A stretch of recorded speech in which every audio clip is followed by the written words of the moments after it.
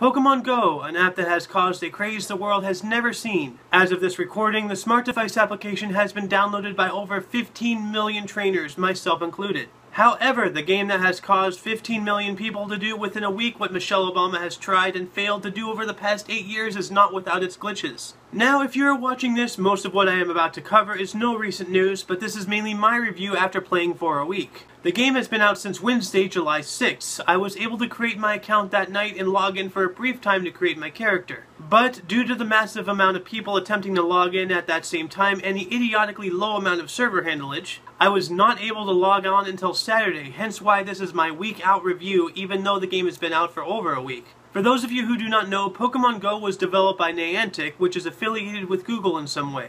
Now, Niantic had developed a game previously to this, which had used augmented reality as well, known as Ingress, in which people went around and placed points of interest and had something to do with getting more somethings or whatever for their teams. What they did was take those points of interest, added a Pokemon theme, and turned said points into gyms and Pokestops. Now, before I continue, I actually wonder what was going through the minds of those who work at Niantic. Oh hey, let's launch this Pokemon app that allows people to catch Pokemon in real life via augmented reality. Oh, great idea, Bill. How many servers do you think we need? 1. 1,000? No, 1. 100? No, John, just 1. Uno, singular. But Bill, it's Pokemon. This has been a global phenomenon for over a decade. Well, it requires gamers to not only get up and dust pizza crumbs off their boxers, but also to go outside, walk around, and even risk the possibility of meeting others without using Xbox Live. Good point. This might become a flop anyway. Let's make our one server run at half capacity. We don't want to waste electricity after all. 15 million downloads later, they came to the realization that perhaps gamers aren't the fat, lazy losers the internet had made them out to be. Now, since then, there was this whole scare about how Niantic can and has obtained any and all personal information from their users if they use their Google accounts. And they released update 1.0.1 the next day, which was supposed to do the following. Trainers do not have to enter their username and password repeatedly after a forced logout, added stability to Pokemon Trainer Club account login process, resolved issues causing crashes, fixed Google account scope. However, all it really did was lock out millions of players from experiencing the game, myself included. Strangely, all the players who were locked out were those using the Pokemon Trainer Club accounts to log in instead of the Google one. My conspiracy senses are tingling.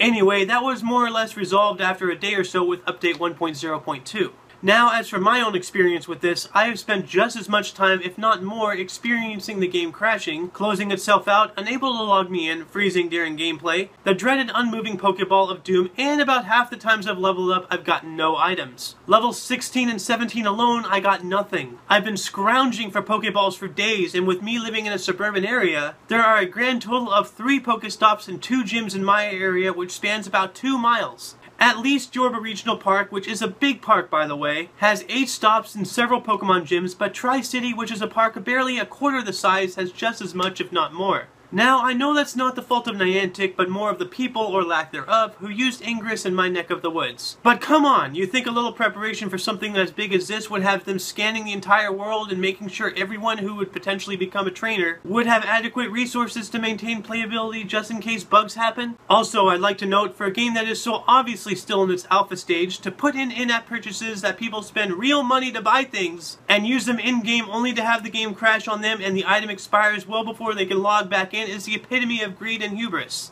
In closing, I enjoy the game when I can play it. But in my personal opinion, as of now, Pokemon GO is nothing more than a glorified, overhyped Pokemon-themed exercise app with cute check-in stations. Having said all that, I'm hooked like a Magikarp on an old rod. Fix this now, please! I got that nerd rage!